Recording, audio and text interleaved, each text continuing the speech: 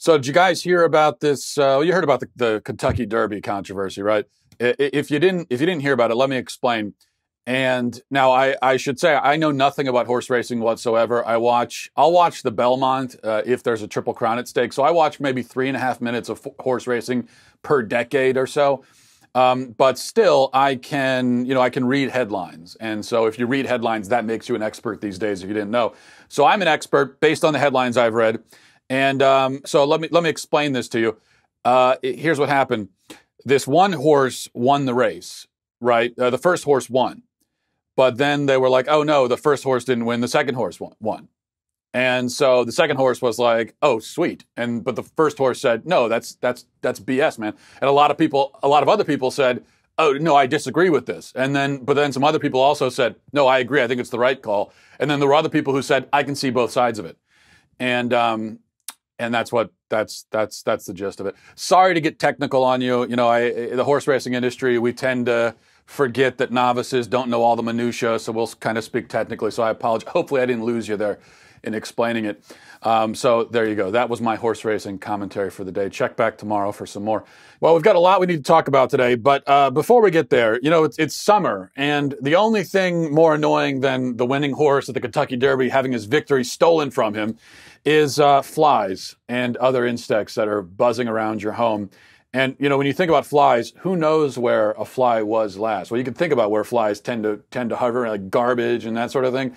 And then if one lands on your food, on your hamburger, now you've got a piece of all that stuff in your hamburger. So that's pretty disgusting. So we'd like to thank our sponsors over at Dynatrap. Dynatrap is the leading manufacturer of outdoor mosquito and insect traps. And now they've come up with a solution for indoor pests as well, the Dynatrap Fly Light. So the Dynatrap Fly Light works day and night to attract and trap flies, fruit flies, mosquitoes, other pesky insects, and I got to tell you, it really works. I've been, those fly strips and everything that people use, where that's like dangling down, that plastic that people use, the old school way of doing it, and then you run into it accidentally, and you've got dead flies wrapped around your face. It's happened to me. Well, the Dynatrap Fly Light is not like that. It looks like a subtle night light that you plug in, and it's out of the way, and it takes care of the problem. Trust me, I've been using this. Especially for mosquitoes.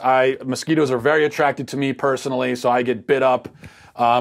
People like having me around because I tend to attract all the mosquitoes. I don't want to be the thing that attracts mosquitoes. I want to have the Dynatrap Fly Light that does that for me. And I've been using it, and just an insane number of insects have been caught in that thing, and it really takes care of the problem. So get yours at Dynatrap.com. That's Dynatrap.com. Enter the promo code, remember to do this, promo code Walsh, and receive 15% off any of their products. Dynatrap, the safe, silent, and simple solution to household insect control.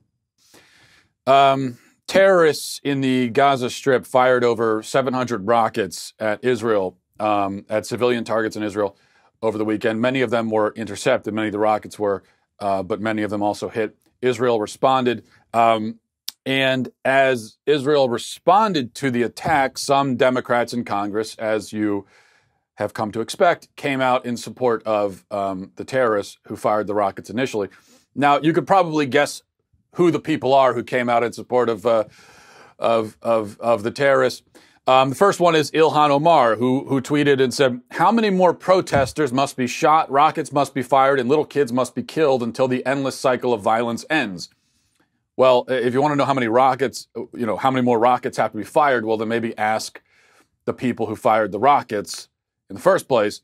She says, the status quo of occupation and humanitarian crisis in Gaza is unsustainable. Only real justice can bring about security and lasting peace.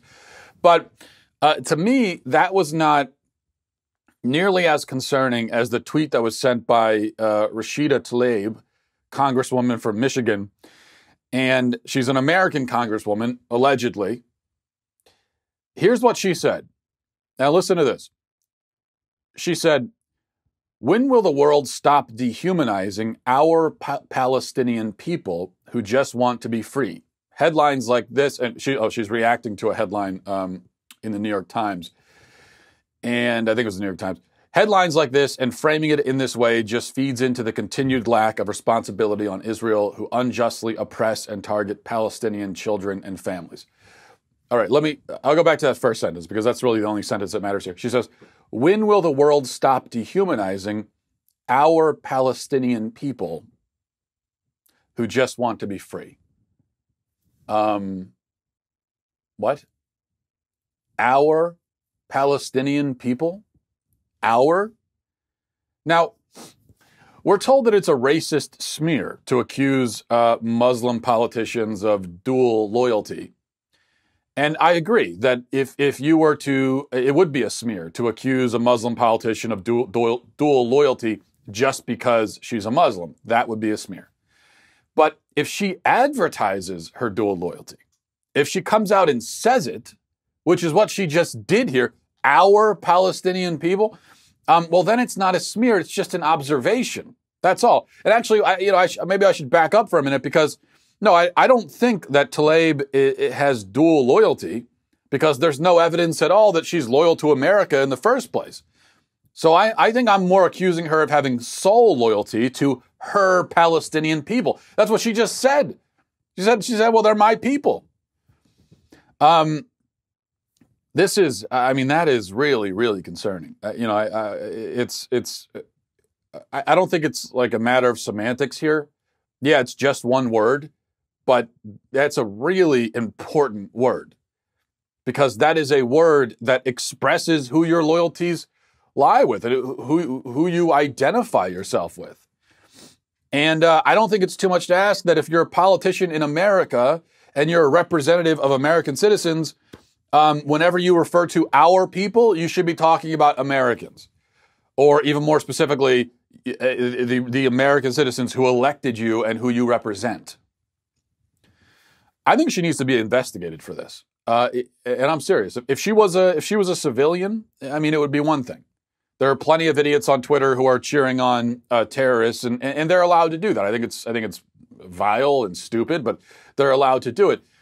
If you're a member of the U.S. Congress and you're referring to non-Americans as your people, that raises some very serious questions.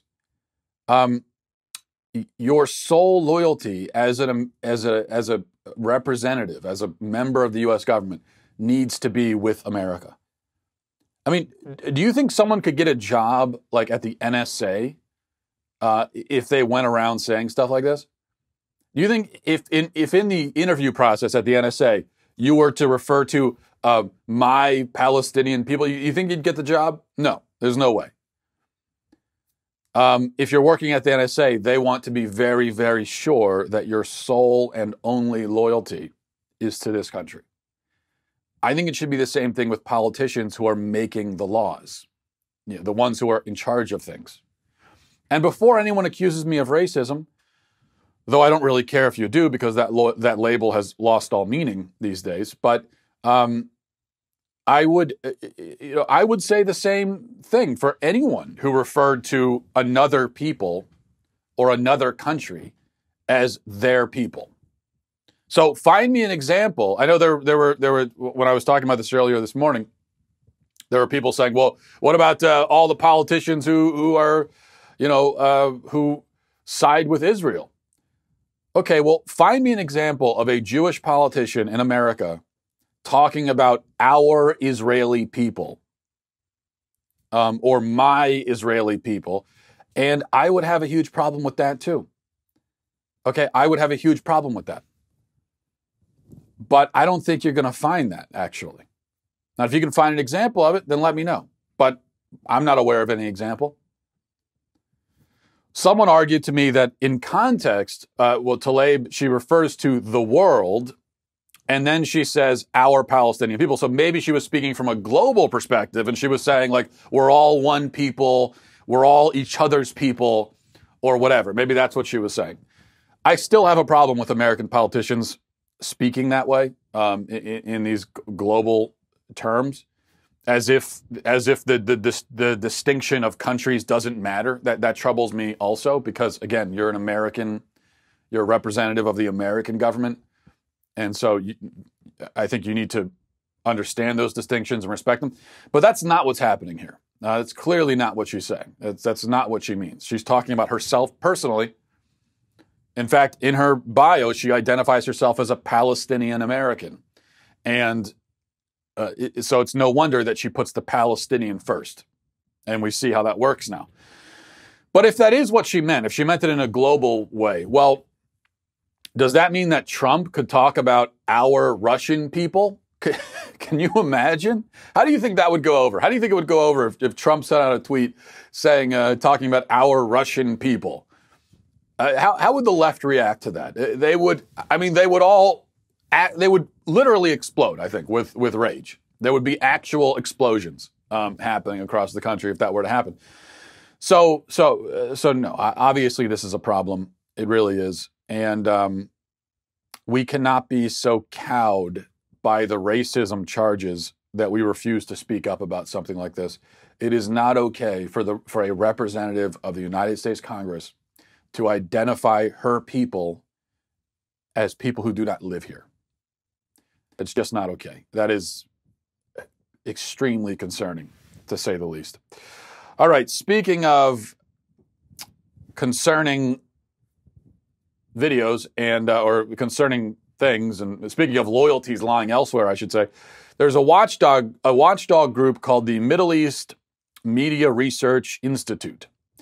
And they posted a video over the weekend, not their own video, but they posted it to bring it to our attention. It's from a recent event at the Muslim American Society Islamic Center in Philadelphia. And during this event, there's a bunch of children. Well, let me just show you. I'll just show you. We'll talk about it after. Look at this.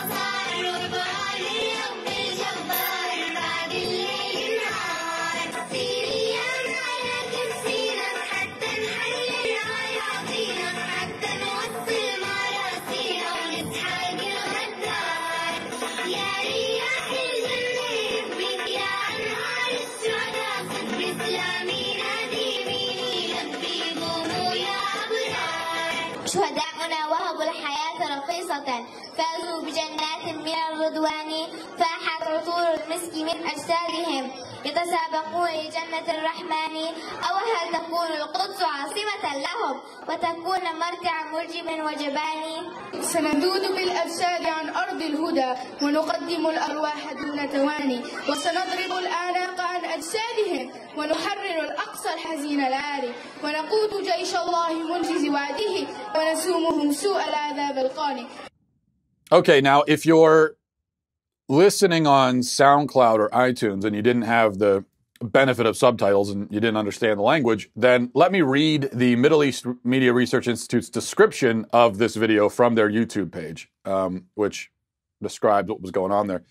It says, on April 22nd, 2019, the Muslim American Society Islamic Center in Philadelphia uploaded a video of an Ummah Day celebration to its Facebook page in which young children wearing Palestinian scarves sang, this is what they were saying, "Glorious steeds, call us and lead us to the Al-Aqsa Mosque. The blood of martyrs protect us. Take us, O ships, until we reach our shores and crush the treacherous ones. Flow, O rivers of martyrs." A young girl read a poem praising martyrs who sacrificed their lives for Palestine, and she asked, "Will Jerusalem be a hotbed for cowards?" Another young girl read, "Will we defend Palestine with our bodies? We will chop off their heads. We will liberate the sorrowful and exalted Al-Aqsa Mosque. We will subject them to eternal torture." So there you go. That's what's happening in America, folks. When I was a kid, I went to Christian events. I'd go to Sunday school, vacation Bible school I would go to, and what we would do is we would learn Bible stories. We would maybe draw a picture of Noah's Ark. We would sing songs like "Jesus loves me," "This I know, for the Bible tells me so." We would do pageants. We never recited poems about chopping off the heads of martyrs, and we never talked about crushing the treacherous ones, subjecting people to eternal torture. So that was, I guess, it's just a difference of style. I don't know. And by the way, a totally coincidental difference, right? It just so happens that this is an Islamic society where they've got kids singing about cutting off people's heads, and you never find that with Christian groups. But it's just a coincidence. We can't draw any conclusions whatsoever about the different religions because they're exactly the same. They're totally equal, and how dare you think otherwise? All right. Here's another, we'll just keep it going here. Here's another disturbing video to play for you on a slightly different note, but only slightly different, not that different actually. Brian Sims is a state representative in Pennsylvania somehow. He describes himself in his Twitter bio as LGBTQ activist, state representative, civil rights attorney, college football captain, bearded, RuPaul's Drag Race fanatic, and Little Mermaid enthusiast. And notice how he puts LGBTQ activist before state representative. So just like Tlaib is a Palestinian before she's an American, well, he's an LGBTQ activist before he's a state representative.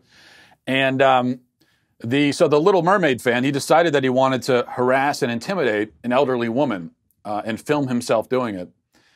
And this goes on for, now what I'm going to show you here, I'm not going to show you the whole video. The actual video goes on for like 8 minutes of this person harassing an elderly woman. I'm just going to show you a clip of it. Here it is.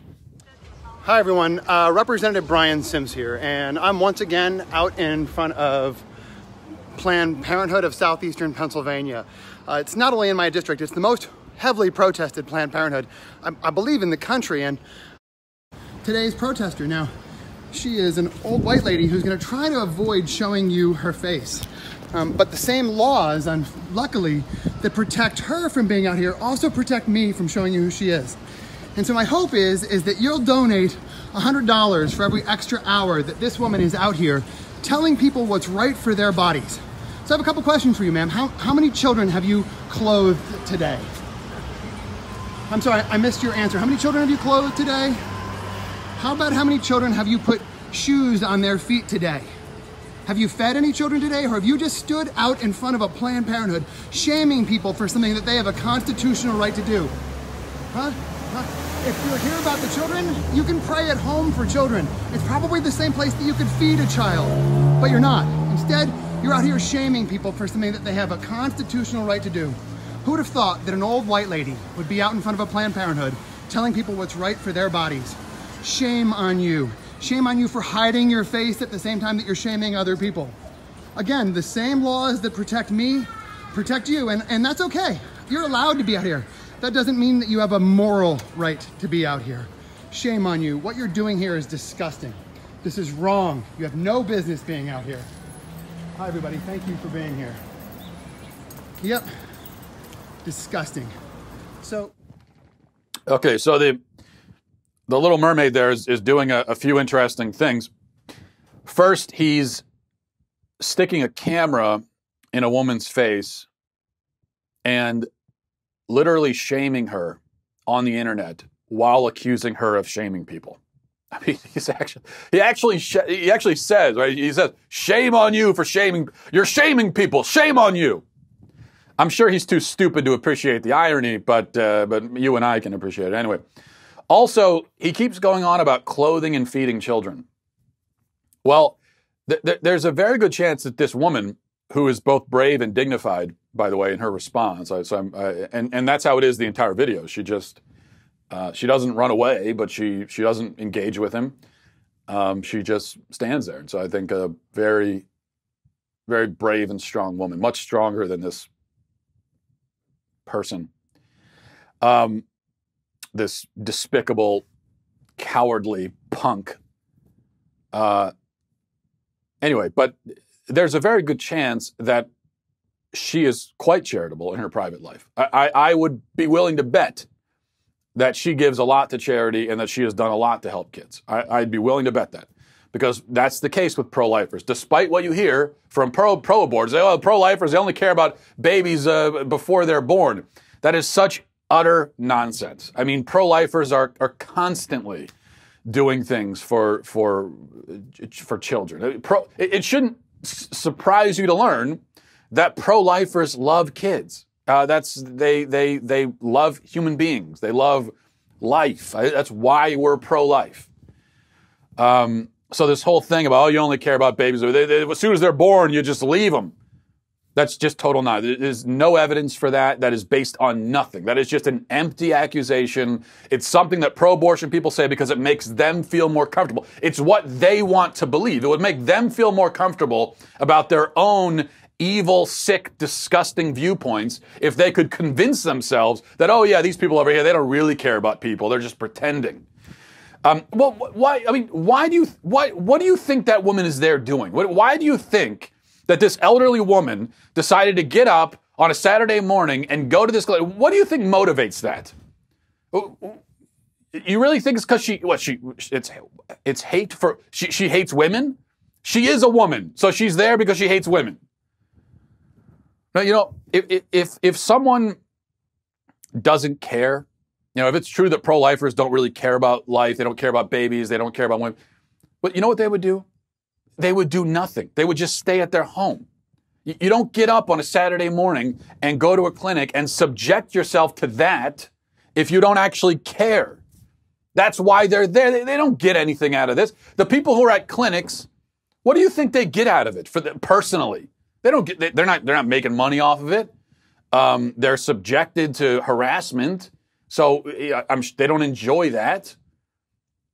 There's nothing in it for them. They're only doing it because they believe that babies are being killed and they think that that shouldn't happen. So that's why they're there. Don't project you as a pro-abortion, as an empty, soulless, evil apologist for murder. Don't project that onto other people. Just because you don't care, just because you don't give a crap about other people, which is obviously the case with this coward, just because you don't care doesn't mean that's something that everybody feels that way. Yes, you are self-absorbed and selfish, and all you care about is yourself. That's clear. But that's not the case for everybody. There are people who actually care about other humans, and that's why pro-lifers go to these clinics. But all of that is beside the point.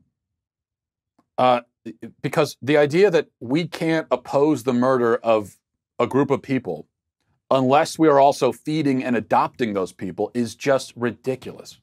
Am I not allowed to oppose the killing of the homeless unless I've worked at a soup kitchen?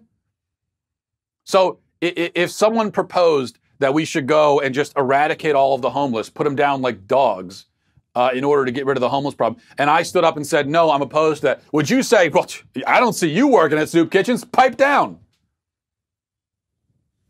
Can I not oppose the murder of toddlers unless I've adopted a toddler? You know, Andrea Yates drowned her 5 kids in the bathtub, her born children. I'm opposed to that. I think that's horrible. Are you going to say, oh, well, I didn't see you stepping up to adopt those kids, so shut your mouth? It's such an absolutely idiotic talking point. And if you use that talking point, you're either a moron or you're lying. It's just there is no in-between option. There's no third option. You either know that it's a stupid talking point and you're using it because it's red meat for dumb pro-abortion people, or you're just really, really stupid that you can't see the problem with that and how that line of thinking means that we are not, you really can't oppose the murder of anyone. Because what you're saying is, unless you personally are stepping up to take care of this person for their whole life, you cannot be opposed to their murder. Which means that, there are 7 billion people in the world. I cannot take care of almost any of them. Like, I don't have the resources I only have the resources to care for a very, very, very, very, very small number of those people. And all of those people happen to live in my house right now. So what you're saying is I can't be opposed to the murder of any of the rest of them. Genocide, whatever. I can, because I'm not stepping up to care for them. So I guess, go ahead and kill them. I can't whoever you are watching this, if you're pro-abortion, I can't take care of you. I don't have the money for it or the interest, frankly, So I guess I can't be opposed to people killing you. I guess, go ahead. Someone can just go ahead and kill you, and I can't say anything about it because, I'm not here giving you any money, right?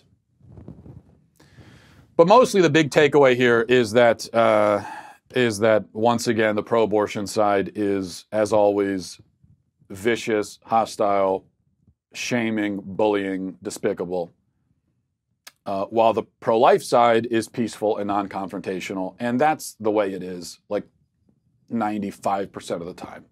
It's almost always that way.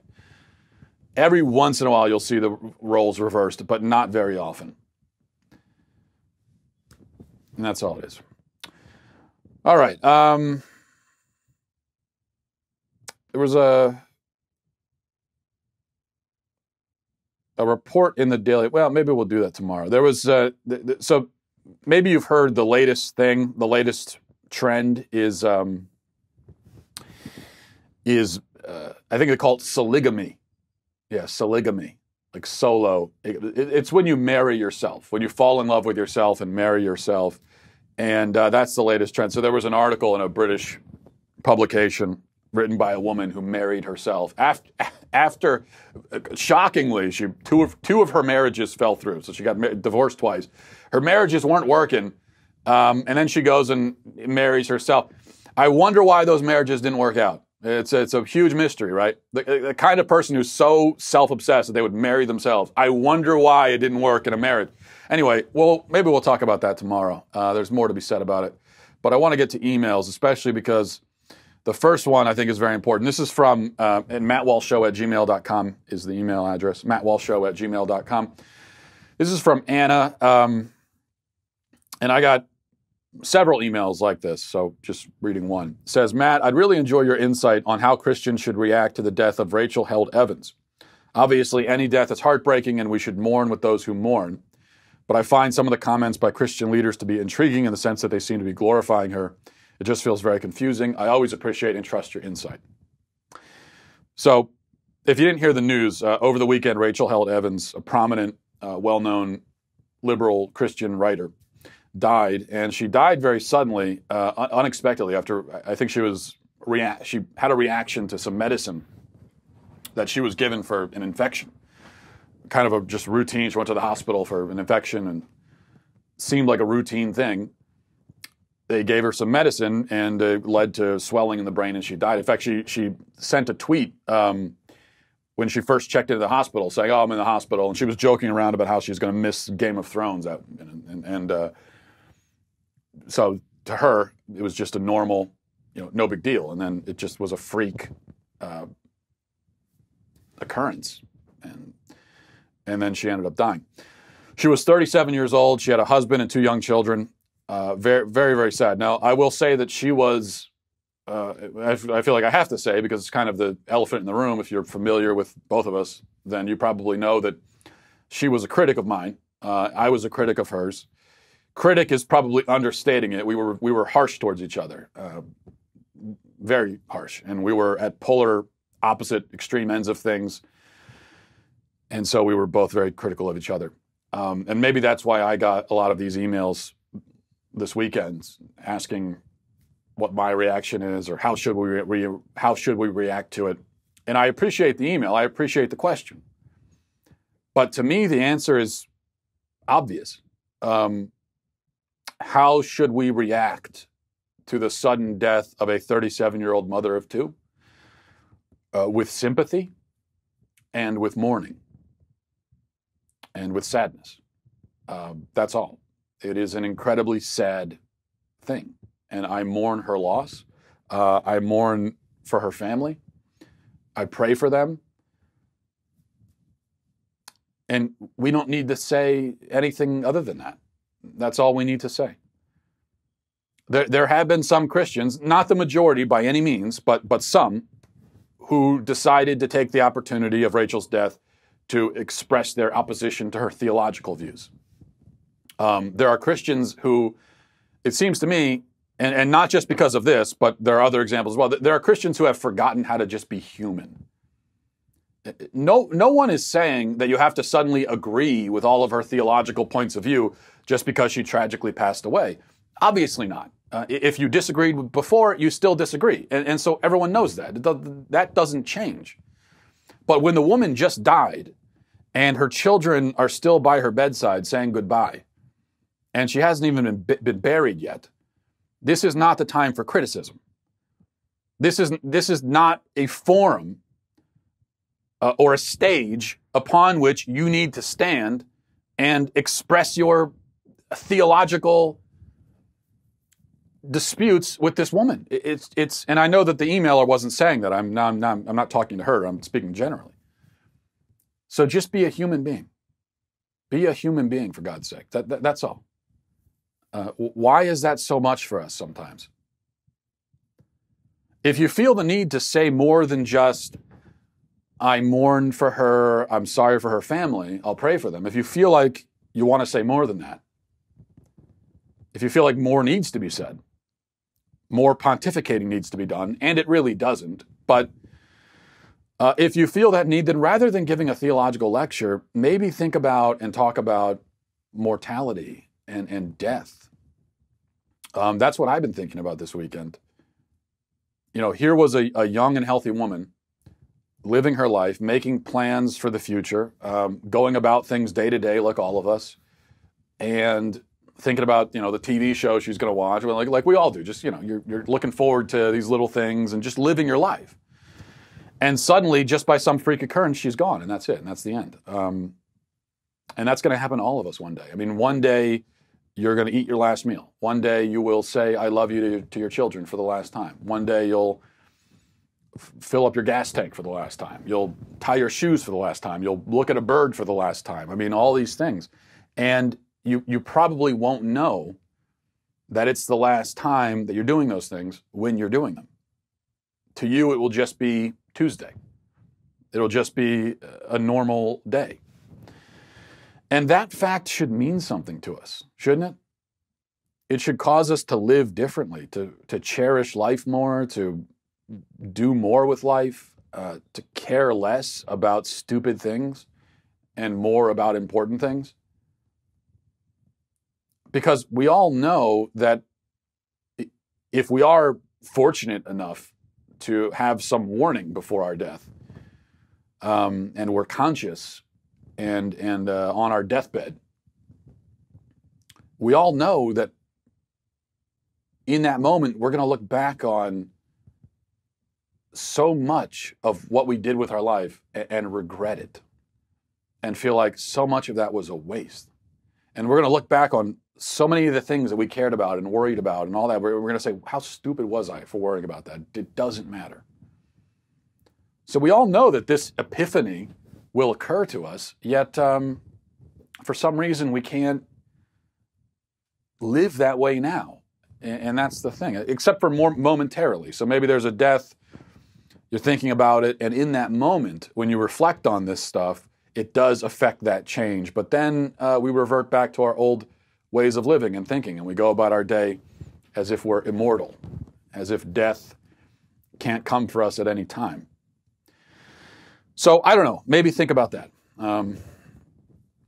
Or just be sorry and mourn and express your sympathy and leave it at that.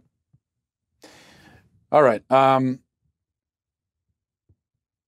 This is from Jennifer, says, I'm a relatively new listener, but your show is now my favorite on the Daily Wire. I'm a fellow Catholic. I wanted to get your perspective on something that has been bothering me my whole life. As a churchgoer, what are your thoughts on people who bring loud, obnoxious, and distracting children to Mass? For example, this past Good Friday during the evening service, there was a mother sitting across from me whose toddler son would shout, "Bah," every 10 seconds during the entire first reading.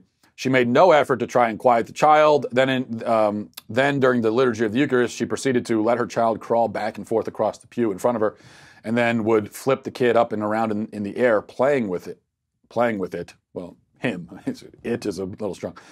She barely paid any attention to the service and made my experience at Mass much less spiritual than I had hoped. I would like to think that when I become a parent one day, I will immediately get up and step out if my child becomes disruptive in church. As a father of 3 children, what do you do in these situations? Yeah, see, this is a tough one with kids at church. And now I will say, and I'm not trying to put myself on a pedestal here. This is just, for me, as a parent, I am hyper aware of my kids' behavior and their impact on people around them, and if they're being a distraction. I'm hyper aware of that. And so in church, the moment they start making noise, I'm taking them out. I'm taking them to the back, and I'll bring them back in if I can calm them down. But I'm not going to ignore them. And it's the same if I'm in a restaurant, and the 5-year-olds now are fine in restaurants, but 2 or 3 years old is a tough age for a restaurant. And so when we're all there as a family, if our 2-year-old is having a hard time and he's crying or screaming or making a lot of noise, I will pick him up and I'll bring him outside and try to calm him down. That's how I operate as a parent. Because the way I look at it is, yeah, this is my kid, but he's not everyone else's kid. And so there are certain things and annoyances that I have to deal with as the parent of this child, but that doesn't mean that everyone should have to deal with it. So that's how I've always tried to operate. And so I kind of feel the same way you do, Jennifer, when I see these parents who their kids are just being a total distraction and a disruption, and these parents, like, they don't even notice. I don't understand. As a parent, I do not understand that. I can't. In some ways, I almost admire. I don't admire it. I'm jealous of it. I wish I could be that oblivious of my child, and I wish that I could care so little about how annoying he is being to those around him. So I don't understand it, but some parents are that way, and so I don't think that's the right thing. You need to, as a parent, you need to keep other people around you in mind and realize that, yeah, you might be saying, well, I don't want to have to get up and leave church because then I'm going to miss out, or I'm at a restaurant. I don't want to have to, I'm with my family. I don't want to have to get up and leave the restaurant. Well, yeah, but that's your kid. That's your responsibility. You can't say, well, look, I don't want to be inconvenienced, so everyone else is going to have to deal with it. No, that's the wrong thing. It's your child. That's your responsibility. I've got my own kids to deal with. I shouldn't have to deal with yours. So this is a pretty simple thing. Everyone deal with your own kid. Don't make me deal with them. So that's on the one side, right? If your kid is really being a disruption and a distraction, then you need to deal with him. Get him out of the situation. Stop forcing everyone else to have to endure it, because that's not fair. On the other hand, we also have to be, as a society, welcoming to children and tolerant up to a point with the fact that they are kids. And there are some non-parents who, the minute you walk into a restaurant with your family and your young kids, they're giving you dirty looks. And sometimes I'll be at church and we'll have all the kids sitting there, and one of the kids will make like one little noise, or they'll talk for 2 seconds. And already there's someone behind me whipping their head back and giving a dirty look. So that's not right either. On the other end of the spectrum, that's not right. We do need to have some tolerance and patience with kids. And it's only up to a point, because if a kid is being so distracting and disruptive that it's making it impossible for you to do what you came there to do, to appreciate the church service or to enjoy your dinner, well then, yeah, the parent needs to do something. But you can't be completely intolerant of kids, because they're part of society too. They're different from us. They operate differently. They are a little bit louder. They're a little bit more rambunctious. That's just how they are as kids. That's just the way it is. And so we need to be understanding of that as well.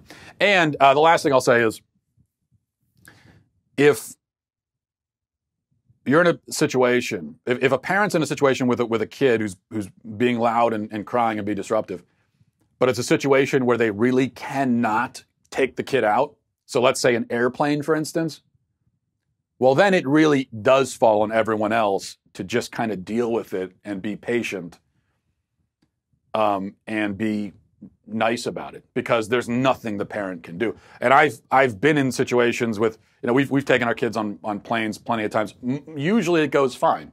And we come prepared. Like, we've got snacks, we've got toys, we've got everything we can to try to just bribe them to keep them silent, at least for that plane ride. We try not to operate that way as parents generally, but in a plane, it's whatever you got to do to keep them quiet, do it, right?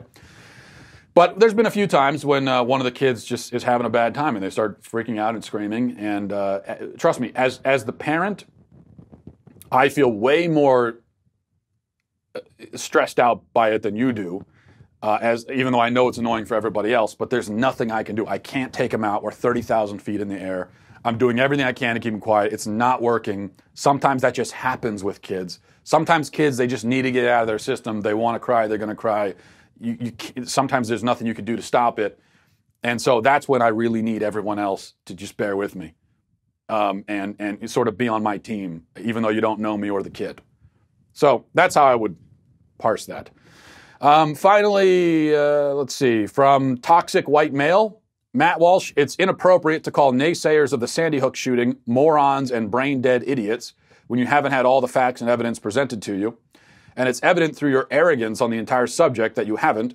With that said, I do respect your opinion. However, I challenge you to watch the documentary We Need to Talk About Sandy Hook on YouTube, which is a very detailed and thorough investigation about the entire Sandy Hook massacre, comprised of multiple YouTubers and private investigators. If it doesn't change your mind even just a little bit, I will personally donate $10 to your PayPal /Patreon. And if it doesn't, I'll still donate. But if it doesn't, ask yourself this after you watch it. Is the ruling class and the deep state capable of orchestrating a false flag like a Sandy Hook, even if you believe it really happened? P.S. And when Alex Jones changed his tune and said that Sandy Hook really did happen, it confirmed the fraud that is Alex Jones. All right. I mentioned this. I don't remember what the context was, but I mentioned this last week, the Sandy Hook conspiracy. And as I've said many times, it is a conspiracy believed by brain-dead idiots and morons. And a conspiracy that was invented and spread by people who are worse than idiots, people who knew what they were doing, and were exploiting a tragedy for publicity. Do I regret using language that harsh? No. I don't at all. I stand by it 100%. I mean, this was a tragedy where dozens of 5- and 6-year-old children were murdered. And I can't, still to this day, probably of all the tragedies that have happened in American history, or at least all the tragedies that have happened while I've been alive, all the kind of national tragedies, including 9/11, none of them affected me the way that Sandy Hook did, and still does. Even though many more people died on 9/11, so the death toll was much greater. Just the specific targeting of 5- and 6-year-old kids. It was just, and for the parents, I cannot wrap my head around that, being a parent and having that happen to your 5-year-old kid. And how do you go on? How do you live? I can't even comprehend it. So to have people taking this very real tragedy and turning it into some sort of cinematic story, turning it into some kind of game where there's secret agents and things happening. And you know what? Just the best thing I could say about someone who does that is that you're stupid. And there are worse things I could say. Just stop. There are parents whose 5- and 6-year-old kids were shot in the head and killed. And all you can think is, oh, it's a conspiracy. Let's talk about the conspiracy. There was never any basis whatsoever to claim that was a conspiracy. None. And I've seen, every time I talk about this, you have the Sandy Hook nutters who come and say, well, look at all this evidence. I've looked at the evidence. There's none. There is no evidence. There never was any. This was just you just came up with it in your head. And your whole thing is, well, could they pull it off? Could they do it? A lot of people could do a lot of things. It doesn't mean that there's any evidence that it actually happened. Just, oh, they could have. Oh, they could have. So that means that they did. Those two things, don't you understand? That's not the same. Just because you can come up with a scenario wherein it's possible that a certain thing could have happened, that doesn't mean that it actually did happen. To claim that something like that happened, you would need real solid evidence. You have none, zero, no evidence.